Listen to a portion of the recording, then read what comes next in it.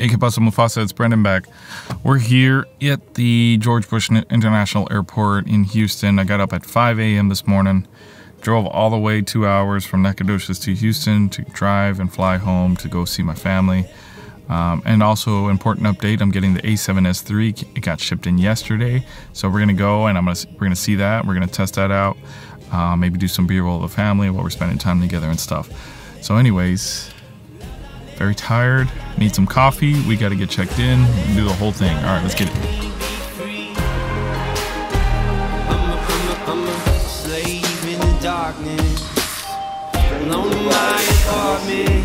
I should have seen the warning sign. Money don't come easy, so most of us are chained to being busy till we can earn a little peace of mind. What does it mean to be free? To be free in this American dream.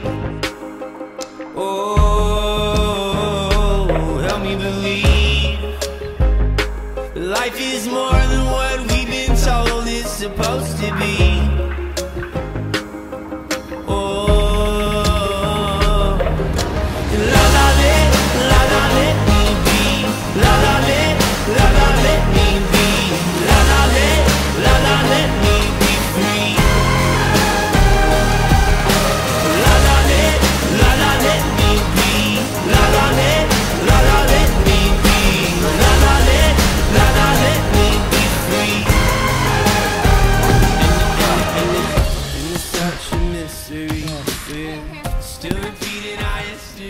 Did you miss me?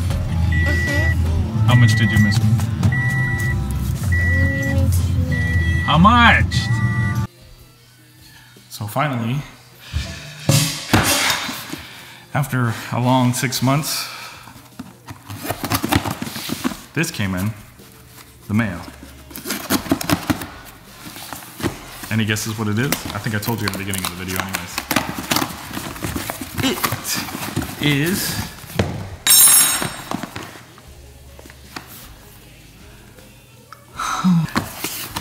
let's see what we got.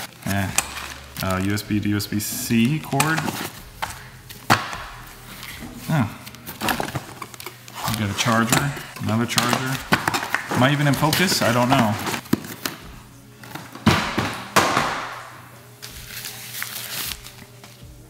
Ooh, this feels so nice. So the main reason why I got this camera was because of this.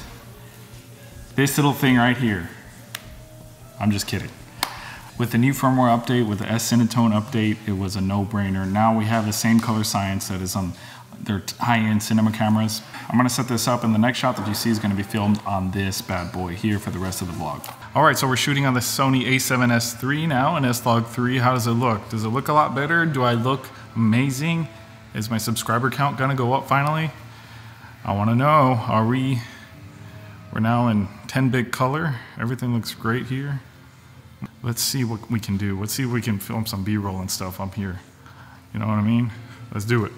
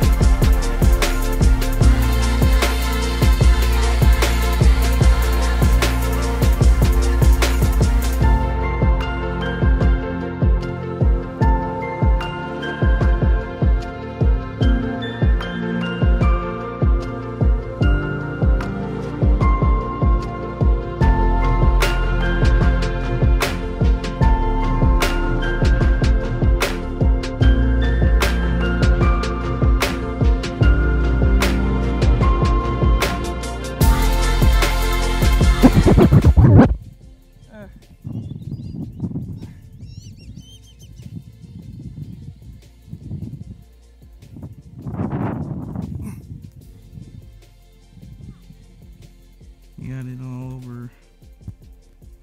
I got it all over my shoes, my feet, my knees, everything. Everything got all Muddy. Got mud on my hands. Ew. So I was taking my son down to go throw the stick in the water, and at the very bottom, they had just dug out that area and it was very soft and kind of below the water level. And as soon as I stepped onto that soft spot, boom, I just sunk right into the thing, and literally I was just like, I had no control over my legs, and I was like, man, I'm gonna ruin this camera. It's the first day out and we're gonna ruin the camera. I'm gonna rinse off here real quick and just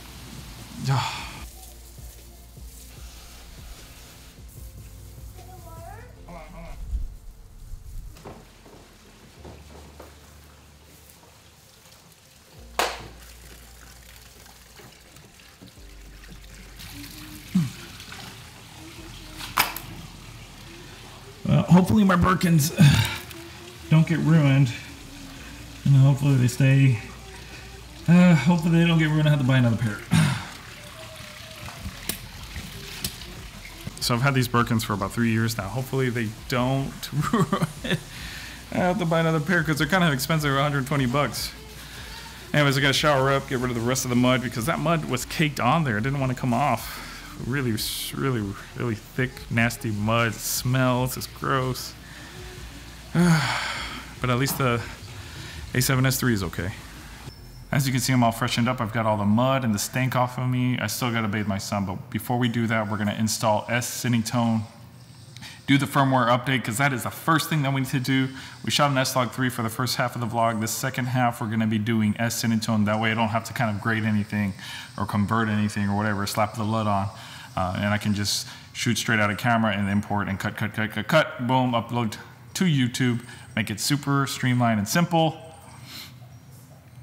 And there's a tutorial that my buddy Steven Uceda, I'll put the link down below on if you need to update your firmware on the Sony a7S3. I'll put it down in the description below because he did a really excellent job and it's super peaceful. It's probably the most peaceful tutorial I've ever seen on YouTube on installing a firmware.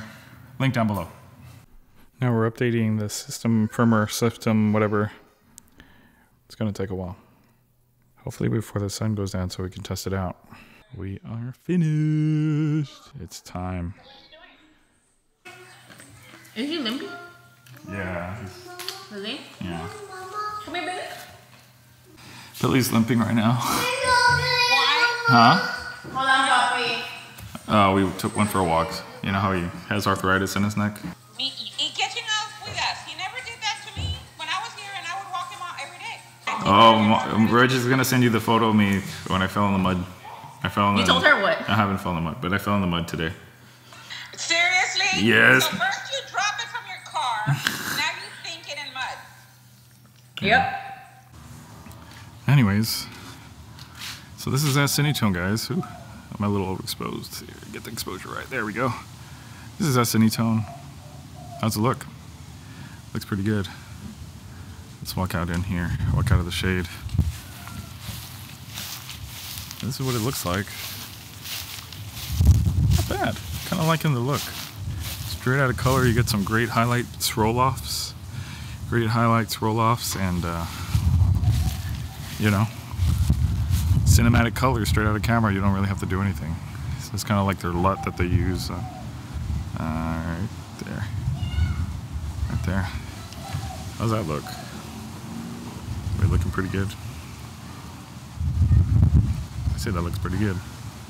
Let's shoot some B-roll. Everybody has a time where their life is completely changed forever. One day, you're independent without a care in the world, and in the blink of an eye, you're sitting face to face with a newborn baby. I remember holding my daughter for the first time thinking she was the most beautiful thing I had ever seen. There is absolutely no other feeling like it. And then suddenly those feelings pass. But then you sit there and you look at your kids and you vouch you're gonna do everything in your power to make sure that they're successful in life.